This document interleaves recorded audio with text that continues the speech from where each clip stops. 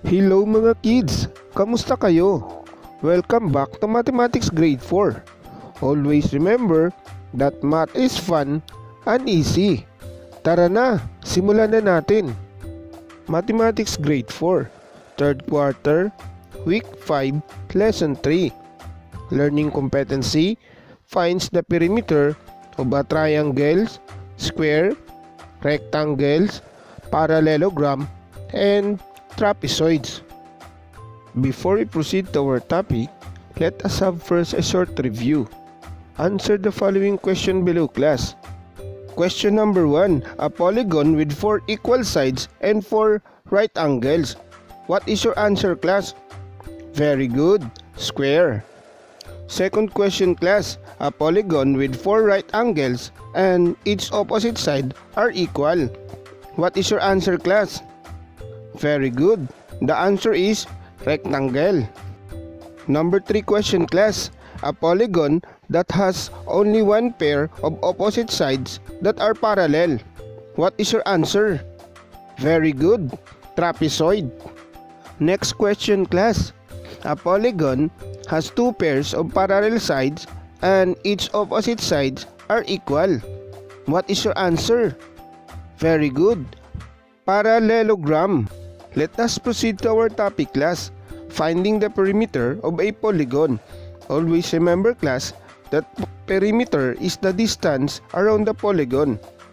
To find the perimeter of a polygon, get the sum of the lengths or measurement of each sides. First example, class. Find the perimeter of a polygon square. The formula is P equal to 4 times S. If the sides of the square measure 8 cm, what is the perimeter, class? Very good. The answer is 32 cm. Second example, class. Find the perimeter of a polygon rectangle. Use the formula P equal to 2L plus 2W.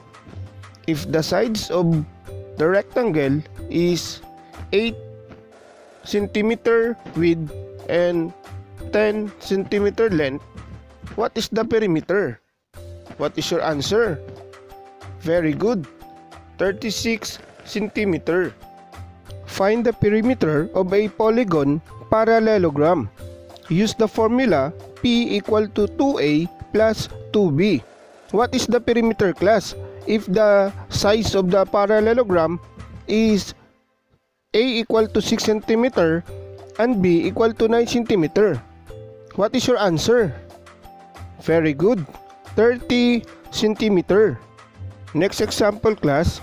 Find the perimeter of a polygon trapezoid. Use the formula P equal to A plus B plus C plus D. What is the perimeter, class? If the measure of the trapezoid A equal to 5 cm, C equal to 4 cm, B equal to 5 cm, and D equal to 7 cm. What is your answer? Very good. 21 cm. Let us proceed to our activity, class. Give the formula in finding the perimeter of the following figures. Then use it to find the perimeter. Look at illustration number 1. The rectangle is 6 cm length and 3 cm width. What is the formula to find the perimeter of a rectangle? Very good. P equal to 2L plus 2W. What is the perimeter, class, of a rectangle? What is your answer? Very good. 18 cm. Look at the next illustration, class. What is the formula used to find the perimeter of the square? Very good. P equal to 4 times S. What is the perimeter of the square if the sides measure 8 cm? What is your answer, class? Very good. 32 cm. Look at the next illustration, class. What is the formula to find the perimeter of a triangle? What is your answer? Very good. P equal to S plus S plus S. What is the perimeter of a triangle if the sides measure 12 cm and 10 cm? What is your answer, class? Very good. 34 cm.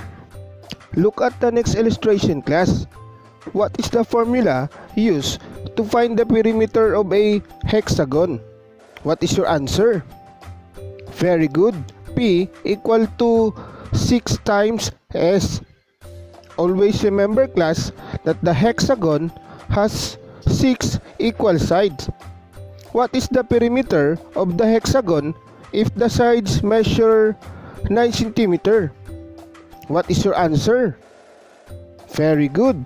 54 cm. Look at the next illustration, class. What is the formula to find the perimeter of a pentagon? What is your answer? Very good. P equal to 5 times S. Always remember that pentagon has 5 equal sides. What is the perimeter of a pentagon if the sides measure 20 cm? What is your answer? Very good. 100 cm. Look at the last figure, class, the arrow. What is the formula to find the perimeter of the arrow? What is your answer? Very good. P equal to A plus 2B plus 2C plus 2D. What is the perimeter of the arrow if the sides measure A equal to 5 cm, B equal to 7 cm, C equal to 6 cm, and D equal to 8 cm? What is your answer? Very good. 47 cm. Next activity, solve each problem. Number 1. The three sides of a triangle measure 24 cm, 34 cm, and 52 cm. What is the perimeter of a triangle? What is your answer, class? Very good. 110 cm. We use the formula P equal to S plus S plus S to solve the problem. Number 2 problem, class. A square has the perimeter of 96 cm. What is the length of one side of each sides? What is your answer? Very good. 24 cm. That's all for today, class. I hope you learn a lot. Always remember that math is fun and easy. Keep safe, everyone.